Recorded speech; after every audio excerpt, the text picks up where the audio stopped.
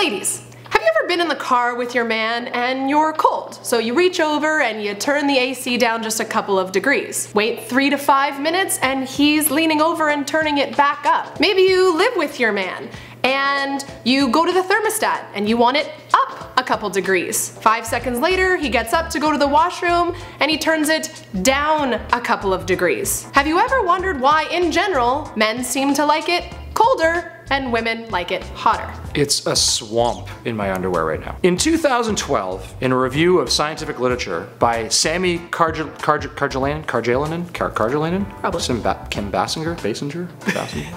Anyways, this Sami guy did a review of literature and he found that men expend a lot more calories than women. In fact, 23% more calories, and that's essentially like burning fuel. So if you think of it like a furnace, our bodies are both furnaces, but we run a lot hotter. Now, a lot of that has to do with muscles. Men have a lot more muscle mass and a lot more dense muscle mass. Since about 1/3 of the body's heat is generated from muscle tissue, then it adds up that with all that dense muscle mass, guys are generating way more heat. And what muscle also provides is more of a stronger metabolism, which also burns through food and provides a lot more heat and insulation inside the body. It's obvious that women also have more hormonal fluctuations.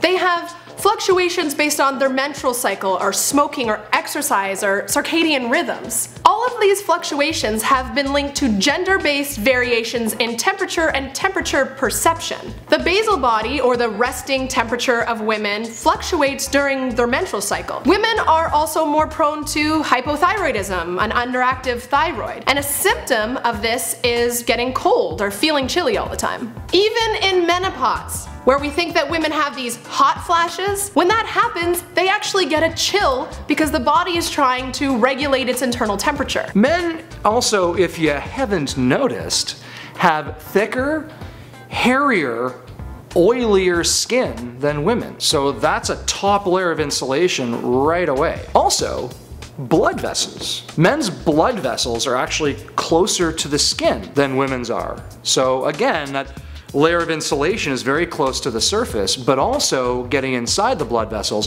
women's blood vessels are actually much narrower, so they give off less heat. So on a more scientific level, women's blood cells suck. I think they're amazing.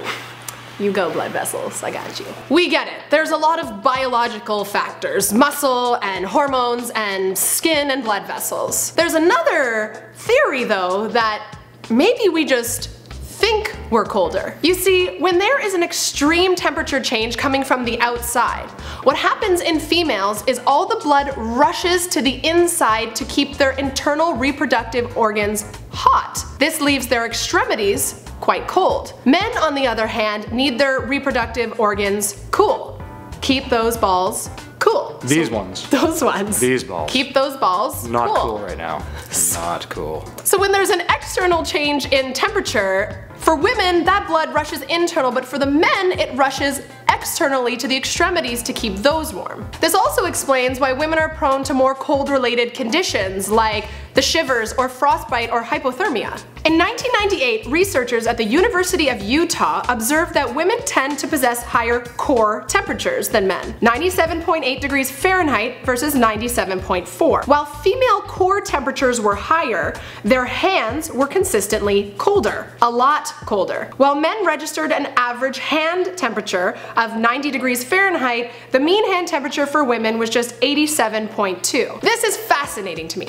They are implying that because all of our heat rushes in, while men's rushes out, that leaves our skin and our hands cold all the time. Don't even pretend, ladies, your hands aren't cold all the time. But what this means is you're not actually colder, you just think you're colder. Does this take us back to the bitches be cray theory?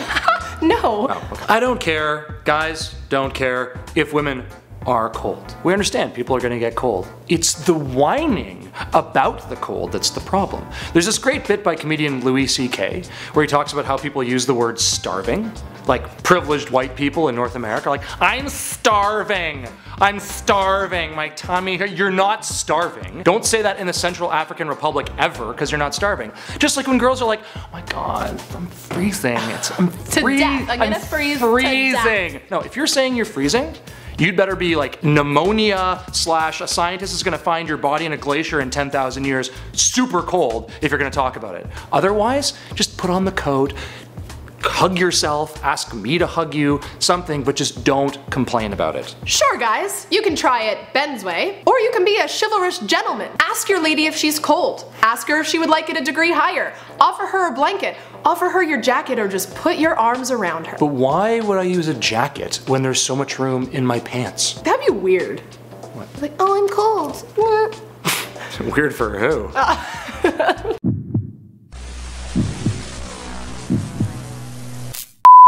Yeah, actually this would be the episode for me to like slowly have no clothes on. I'm so strong though.